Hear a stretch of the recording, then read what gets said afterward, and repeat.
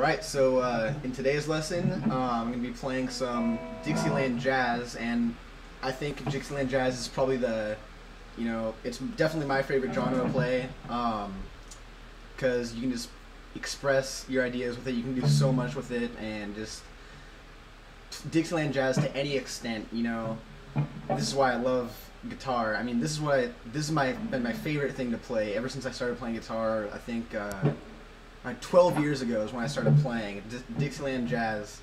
I'm telling you, this is the best stuff right here. So today I'm gonna be playing a piece I composed myself. It's kind of just a mixture between.